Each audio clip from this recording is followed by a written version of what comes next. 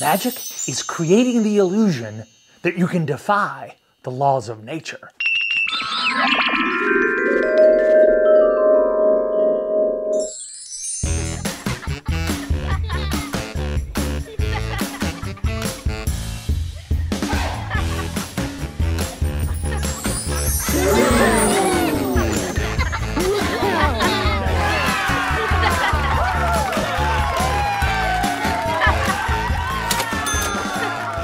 Magic is creating the illusion that you can defy the laws of nature. Science is the study of how the natural world works. This is science.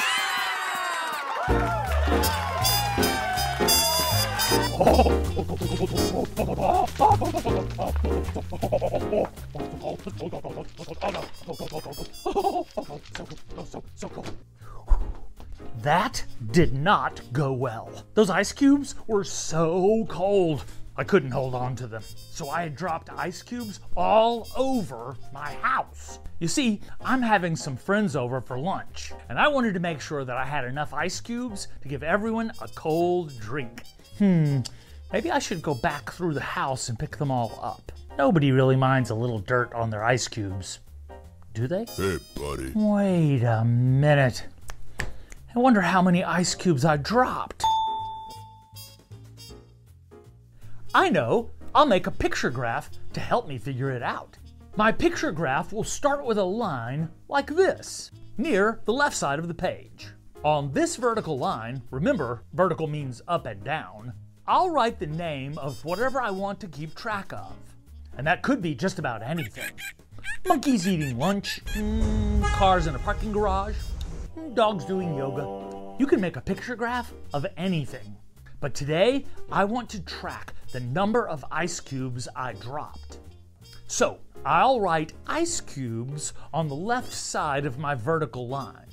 Now, I'll draw a horizontal line. Horizontal means it goes sideways. I'll cross the lines into a corner down here. Below the horizontal bottom line, I'll write the names of the rooms in my house. I'll have a living room, kitchen, bedroom, and hallway.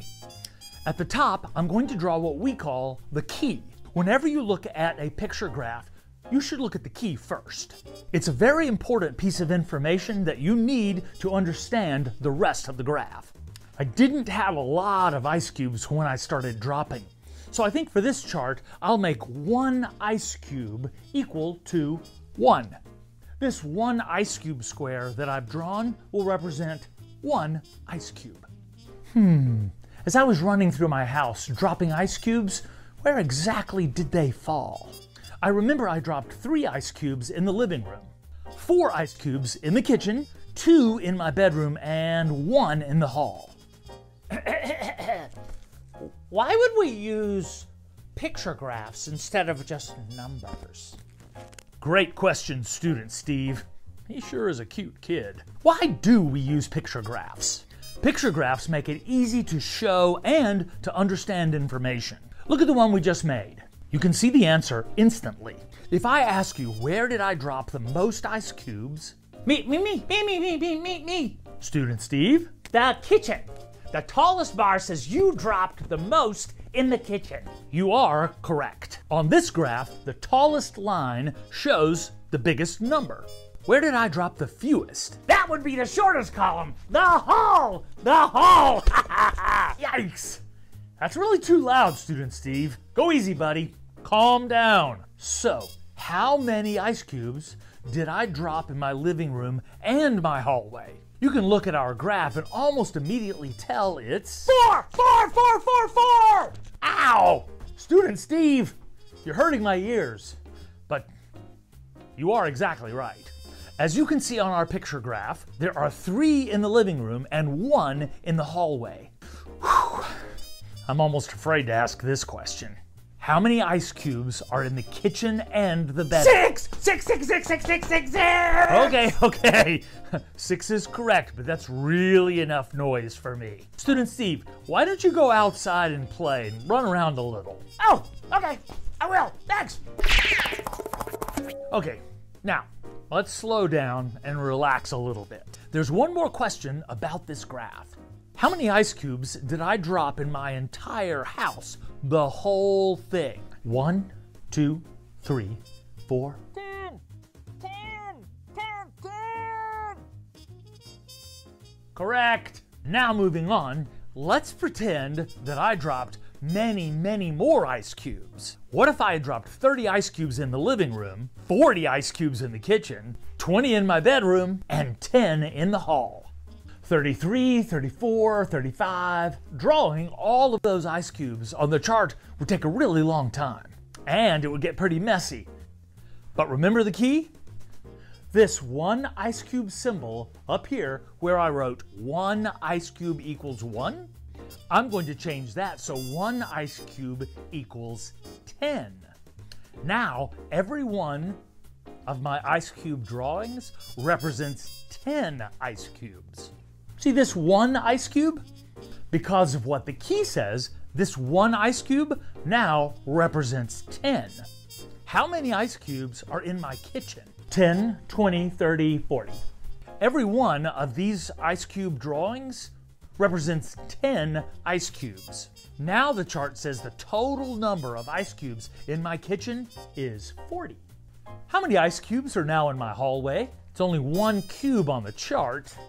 The key tells us 1 cube equals 10. That means there are 10 ice cubes in my hallway. So, how many ice cubes are in my whole house? Because the key changed from 1 ice cube equals 1 to 1 ice cube equals 10, my house now has 100 ice cubes in it. What happens if I go crazy and change the key so 1 ice cube equals 1,000 ice cubes? Well, all of a sudden, according to the chart, my house is completely filled with ice cubes. Oh no. The key says 1 ice cube drawing represents 1,000 ice cubes. How many does that mean there are in my house? 1,000, 2,000, 3,000, 4,000, 5,000, 6,000, 7,000, 8,000, 9,000, 10,000. 10,000. There are 10,000 ice cubes in my house. That would be an avalanche of ice cubes.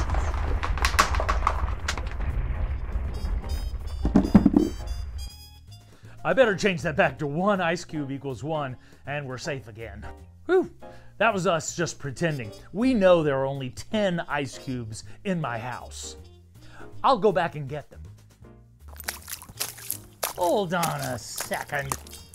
Where are my ice cubes and why is my floor all wet? I can't believe it. All of my ice cubes are gone, and more importantly, why is my floor all wet? How could this have happened? Give me a minute, give me a minute. I got this. If I concentrate and think logically, I'm sure I can figure this out. I've got it. A big snaggle-toothed walrus followed me into the house and has taken all of my ice cubes. Walruses love water and are almost always wet. So that's why the floors are soaked. Wait a minute. A walrus in the house? That doesn't really make sense, does it? What else could it possibly be? Let's make a bar graph. For this one, I asked 50 people, what is their favorite pet? The vertical line up and down on this graph will represent the number of people who told me about their favorite pet. The horizontal line side by side are the different types of pets my friends mentioned. I'm not great at drawing animals, and a bar graph is a really good way to track a lot of data without having to draw a lot. Like a picture graph, a bar graph is easy to read and will help you understand data quickly. What animals did my friends say were their favorites? The first pet is the horse potato. Did I mention my friends have some strange pets?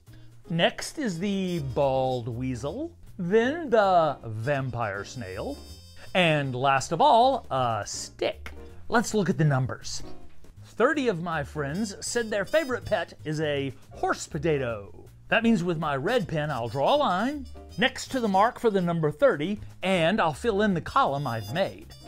Next, I've got a blue pen. And 25 of my friends like the bald weasel. Because 25 is between 20 and 30, I'll estimate where 5 would be, and I'll draw my line right here in the middle of the two. Then I'll fill in the column. Only 5 of my friends said the vampire snail was their favorite. A vampire snail doesn't really sound like very much fun, but one of my friends sent one for me to play with. It's kind of cute. Ah! It almost bit me. That's the fastest snail I've ever seen. I think I'll close this.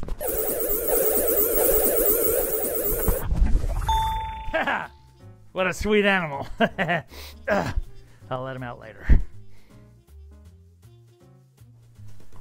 5 people voted for that little monster. I mean, that sweet little snugglebug. Boink, boink. I've got a yellow pen and I'll draw a line where I estimate 5 will be and fill in the column. 40 of my friends said their favorite pet was a stick. In their defense, have you ever played with a stick? It's awesome. And you only have to feed them once a day. I'll draw the top of the column at 40 and fill it in. One great thing about a bar graph is the data is really easy to understand. Let's see. Which pet is the most popular? The way our bar graph is set up, the tallest column would have the most votes for most popular. So we can see with 40 votes, the most popular pet amongst my friends is the stick. Which is the least popular? Vampire snail. Probably for a good reason. You can see it's the shortest column, only 5 votes. Most bar graphs don't have a key like the picture graph does. These numbers on the vertical line tell us the information we would find on a key. So, why use a bar graph? Because it's very easy to understand a lot of data quickly. There is one more way to display data that I want to show you today. This is going to be a line plot. It's another fun way to show data. 4 of my friends and I went out to pick apples a few days ago. One of my friends picked 6 apples. 2 of my friends picked 7 apples. And 1 of my friends picked 8 apples. I only picked 3 apples. Let me put this data on our line plot. 1 friend had 6, so I put a dot here. 2 friends had 7, 2 dots on 7. 1 friend got 8. Wow. And then there's mine. I only picked 3. I am at the bottom of the chart. This chart shows my friends picked more apples than me. I've got the whole basket of apples here, and we can eat them. Wait a minute. They're gone. And the floor is soaking wet. It's the walrus again. No! It's the walrus in the house again. Hey, man, get off the counter. There are a lot of great ways to illustrate and understand data. Picture graphs, bar graphs, line plots. Each one has its own special way of helping us understand data better. Got lots of information you need to understand? Pick a line, bar, or picture graph and see how great it works. Hey man, get off the couch.